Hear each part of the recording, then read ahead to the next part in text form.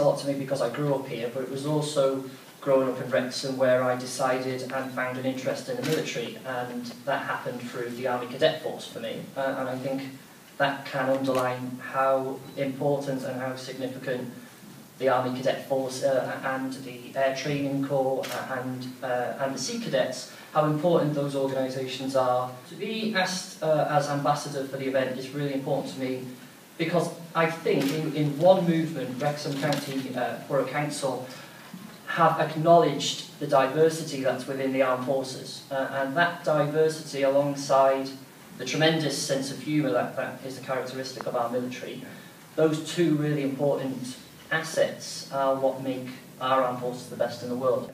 A characteristic of my childhood was that I was dyslexic, so I didn't overly enjoy the prospect of going on to college or then university, which I sometimes feel young people are pushed towards, and it might not always be correct. So through the Army Cadet Force as that 13, 14 and 15-year-old, I was exposed to the Army in a good way, and I met real role models who were in uniform, and I really liked the look of such a career. And at the very first opportunity, I went into the careers office across the road with my mum in tow and made her sign the contract to let me be a soldier. And that's what I did. So I left at 16 school and I went straight to the Army, and I never looked back, and I was really glad I did that. So, settling in as a 16-year-old, I remember I was really excited. It was wonderful to meet so many different people from all over the world. You know, the Army and of course the Royal Air Force and the Navy, they recruit from across the Commonwealth. So in my basic training, I was getting to know people from the streets of Glasgow at the same time as getting to know people from the Caribbean or Fiji or other places that were, you know, having grown up in North Wales and at the age of 16 leaving, I wasn't completely aware of just how diverse the world was. And I think during that basic training period, that was a big eye-opener for me. And it was nice to meet so many different people. I think anyone who's done that will tell you that it's not minute-to-minute action, actually. I spent a lot of time reading books when I was in the desert, and you know, and things like that. But every now and again, obviously, things do happen, and as servicemen and women, we're trained to respond to those when they happen. But I think what was interesting for me is I had spent the previous 2.5 years doing ceremonial duties in London on a horse, looking very pretty, surrounded by the royal family, and then very quickly I was taken out of that role and I went on pre-deployment training and suddenly found myself in the Middle East. That all happened very quickly, so I suppose I was trying to get used to it for another reason. But yeah, I really enjoyed, if it's okay to say, I really enjoyed my 7 months in Iraq because I was 20 years of age, and I think it was the final hurdle of my growing up. I think I finally really grew up when I was in Iraq, and it was an experience I think that I'll never forget. So for me, I saw the positives in being sent away for so long.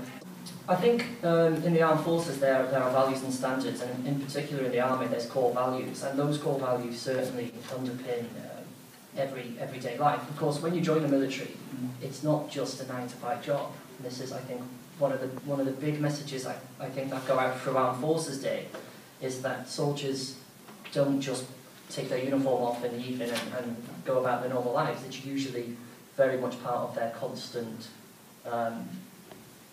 roles in life. And for me, as a regular service member, I would finish my job in the barracks, but then I would stay in the barracks because that's where I lived for the majority of my career. So there was never this downtime. So those core values, those lessons that we're taught, and having the respect for other people within the team, they're all very important. And I think when I did come out at the age of 18 and say that I was gay, the reason why that reaction was positive is because those core values were instilled in all the other soldiers. And we know that when there's difference in an organisation, that organisation is probably going to be better. And you just look at Liverpool Football Club. That and say how incredibly individual and unique those footballers are, and how diverse they are. And the same is true in the military. Everyone's so diverse, and we recruit diversely. There's absolutely no coincidence in the fact that we're the best army in the world. I think coming out of the army at the age of 18, it happened because I just felt I needed to do that. It was no longer okay for me to pretend to be something I wasn't. When I went to London, and when the army sent me to London to do ceremonial duties, You find yourself in the middle of the most diverse city in the world, and you see gay couples holding hands in the streets and no one bats an eyelid. And that perhaps wasn't something I was completely used to in Wrexham. And I think once I began to understand my surroundings and feel much more comfortable in them, and certainly my friends in the army, my 4 very close friends who are still my friends today, I just felt in a situation where I was able to say I was gay. And the army were absolutely fantastic about it. They were like, this is fantastic, no problem. You have my horizons broadened, and to meet so many wonderful different people and travel all over the world and do things I would never ever have had the chance to do. I think that in itself is the best part about the military, and I'm just one example of thousands of others from across this region and beyond who joined the military, perhaps not entirely sure what to expect, and came out the other end and thought, you know what, that was bloody good, that was. I'm really pleased I did that. You know, sometimes you read in the paper, people question whether 16 and 17-year-olds should be joining the military. Of course they should. Of course they should. Because where else are they going to get that sense of adventure and be paid for it and be taught about discipline and get a good start off in life? Whether they go on to spend 10 years in the army like I did, or 5 years in the army, or 25 years in the army, it's a fundamentally fantastic way to start out in life. And I encourage all young people. I encourage young people to join the Army Cadets and the Air Training Corps because, again, that's the same. That's another organisation and a set of organisations that do fantastic things, offer safe spaces for young people to broaden their horizons. So for me, that's definitely the best thing about being in the military. That's good.